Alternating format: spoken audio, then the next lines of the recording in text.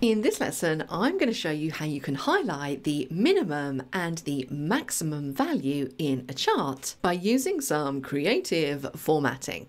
So before we dive into this lesson, let's take a look at an example of the end result so we can see what we're aiming for. So if you take a look at the screen, I have a line chart that's currently displaying the data in the table on the left. Now notice with this line chart we have two markers, 2 points on the chart that are different colours to everything else. These also have data labels. Now these two are the minimum and the maximum values in my data set. So I can see very quickly at a glance that we had the highest sales in May and the lowest sales in June. And if my data changes, this is completely dynamic and it will update. So if I go to the sales column for September and change this to 5,000, which effectively makes it the largest number, when I hit enter, notice the chart updates and it moves across to September for that maximum value. So how can we achieve this effect in Excel? Well, stay tuned because I'm going to tell you.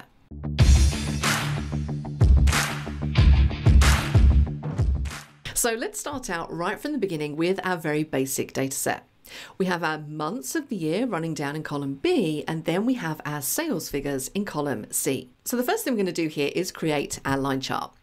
Let's click in the data set up to the insert ribbon, and in the charts group we're going to choose a chart with markers. Now it doesn't really matter too much if you choose markers because when we apply the chart style it's going to remove those markers anyway. Now, you don't necessarily have to use the same chart style that I'm using, but I think this looks pretty cool, so we might as well give it a whirl. So in the chart styles box, I'm going to choose this dark chart style just here.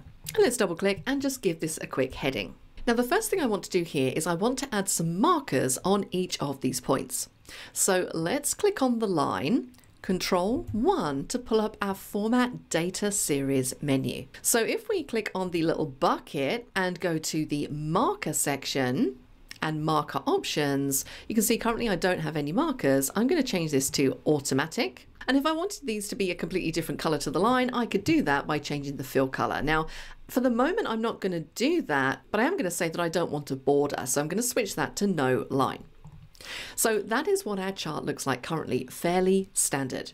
Now, what I want to do is I want to change it so that the markers are bigger in a different color and have a data label where we have the minimum and maximum values.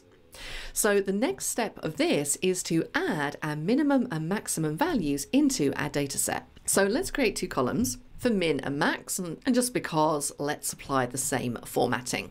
So in column D, I need to create a formula that's going to help me look in the sales column and only return a number where it finds the minimum sales. So just a quick look down here, I think this one is going to be minimum. So I basically want a formula that's going to return 1160 in this cell and nothing in any of the other cells. And we can do this using if.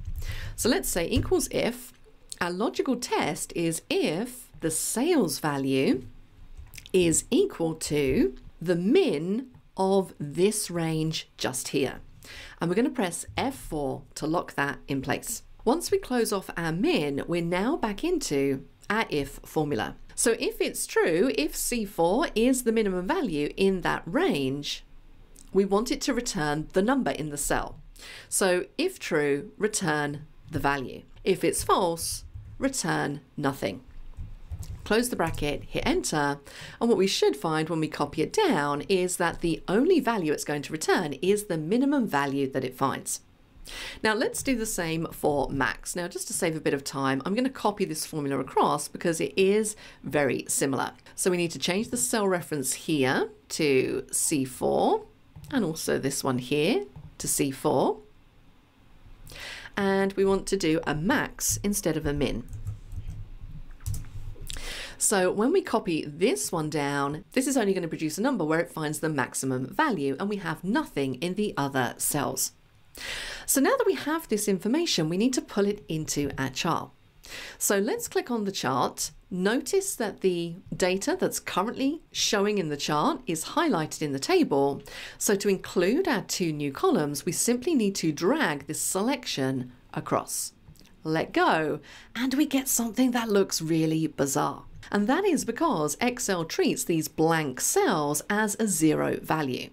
So it's plotting the line along zero until it gets to that minimum value or that maximum value, and then it's shooting up. So how can we get around this?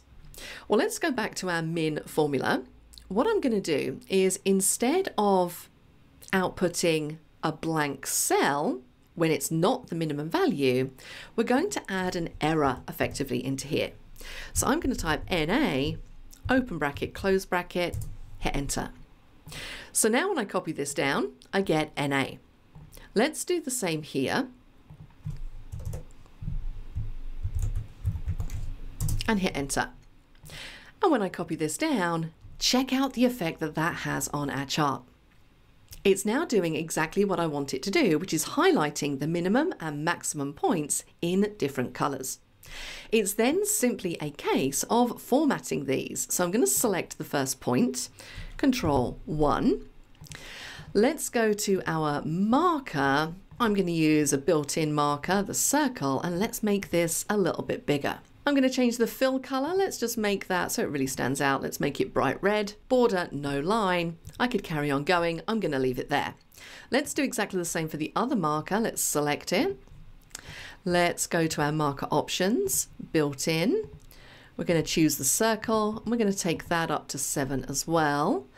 Let's give it a solid fill, and this one is going to be blue. There we go. The final little thing to do here is to add data labels. So I can right click and add data label. And let's do the same for this one.